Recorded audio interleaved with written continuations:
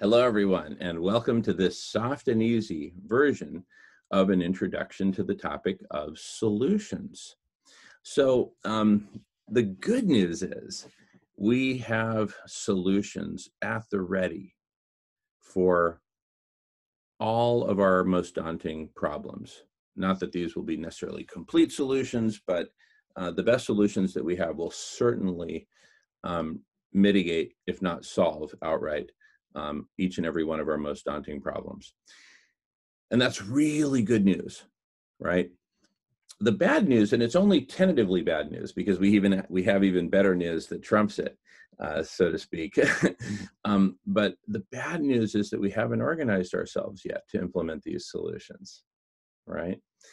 And in fact, we haven't even really, as a society, as a people, as humanity, we haven't really gotten together and sat down and talked about these with anywhere near the seriousness or focus or universality in terms of making it a universal, radically inclusive conversation that we urgently need.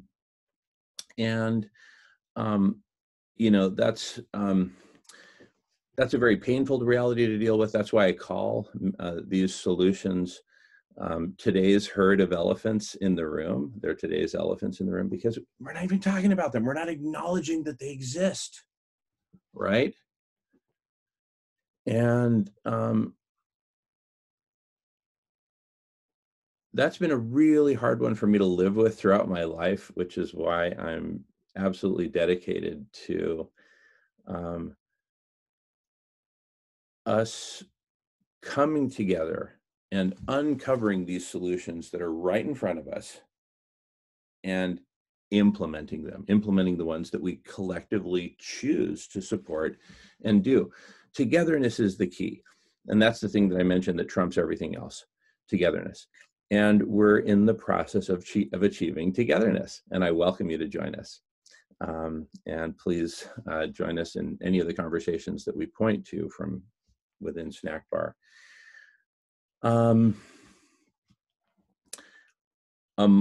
the problems that we have solutions for that are just ready to go are hunger, planetary overheating. We actually have a way to cool the planet in the very short term, which we urgently need to do. Nuclear decommissioning, et cetera, et cetera. So we have so many solutions, thousands, tens of thousands of solutions ready to go. The key is togetherness, and so I encourage you to check out the introductory video on togetherness and to jump into the conversations about togetherness. Thank you so much.